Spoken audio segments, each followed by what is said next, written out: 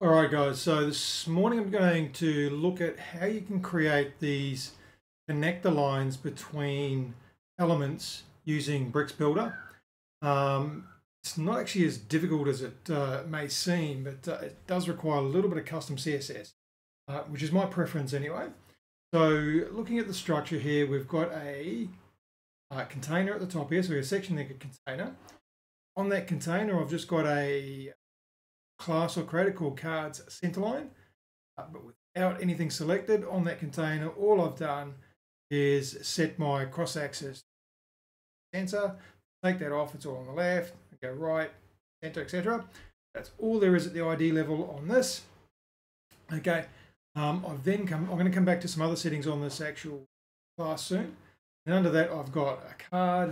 And on that card, I've got a BEM name, card centerline __ card.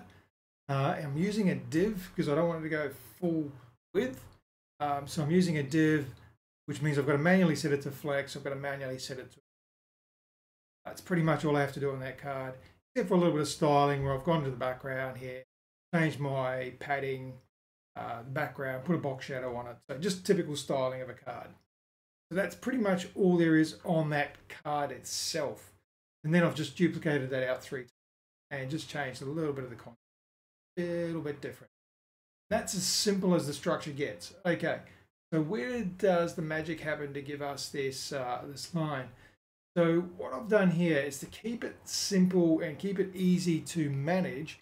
Instead of going into the Bricks UI and changing settings for your pseudo selectors and whatnot, here it makes more sense for me to put that in a single CSS tab. So on this card centerline class, style, in my CSS, that's my CSS there to make this all work. So all I'm doing is on the root of my card centerline, I'm adding 3 variables, which is my card gap, card line width, and the line width, color. We watch the UI here. If I make that bigger, so if I make that say 80 pixels, get wider apart, but the line tracks them. Okay, so that's simple as that. So I'm going to make that 50 pixels. My width, I can make that 10 pixels wide. I can make it 1 pixel wide. I can make it 130 pixels. Whatever it is, whatever effect you want. Just by changing this one variable, you can change that. Got a simple line color variable at the moment. It's orange. This, if you're using a framework, you can use variables here. I've got ACSS installed, so I'm going to put var of my secondary. If I spelled that correctly, it would work.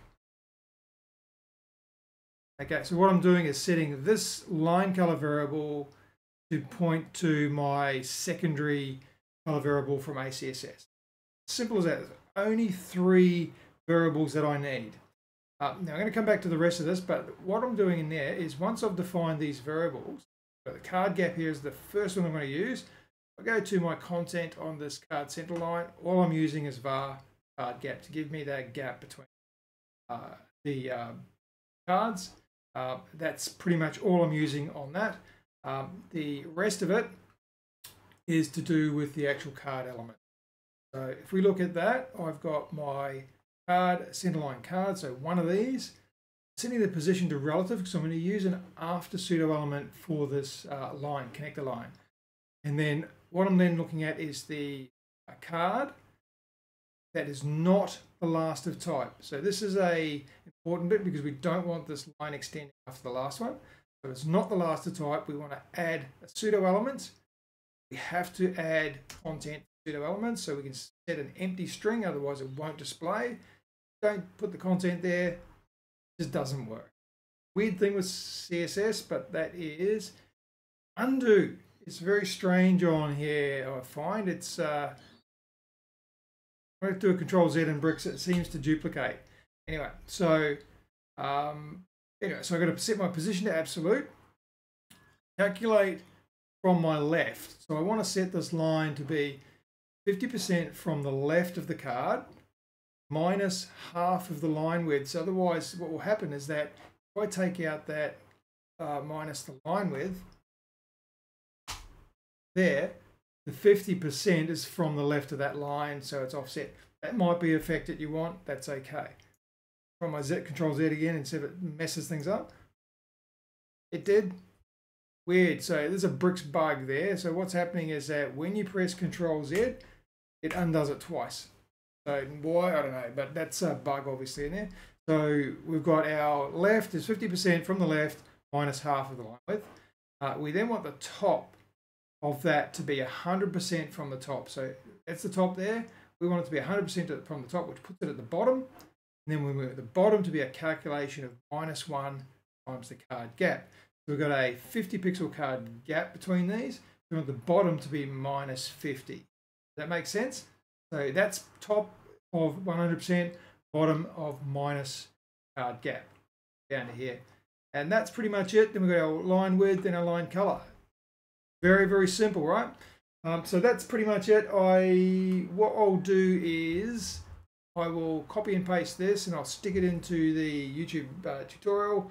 So you can use it if you wish to, modify it if you wish to, but that's pretty much it on how you can create a connector line very simply between vertical elements.